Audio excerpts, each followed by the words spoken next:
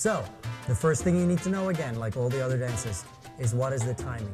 Well, in Samba, all you need to know is 1, a 2, 3, a 4, 5, a 6, 7, a 8.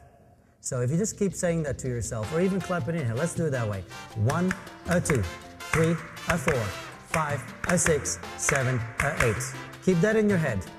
And as long as you keep saying that, your feet and your body will do exactly that timing. So now the next thing you need to know is that, guys, you will step with your left foot forward on 1, and girls, you step backwards on 1. And we're going to keep that pattern alive. 1, a 2, 3, a 4, 5, a 6, 7, a 8.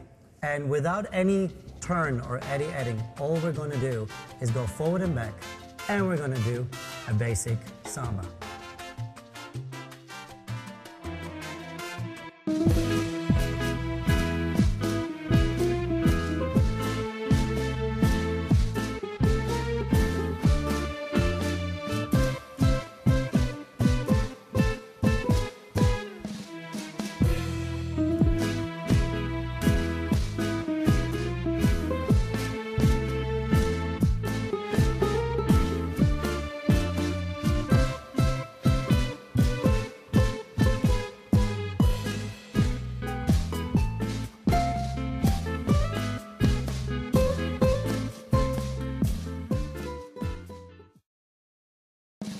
Before we go into the routine, I would first like to give you some handful thoughts during the process of the tango.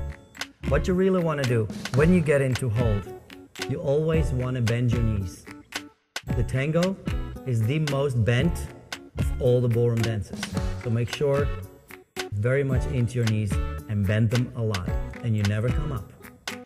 Now, when we go to the hold, the lady can put her left arm either on the shoulder or under the armpit of the guy. Either way, you could call it tango, but I think it's more comfortable, especially in social dancing, that the lady feels comfortable. So ladies, it is up to you what you want to do with your left hand. Underneath the armpit or on top of the shoulders.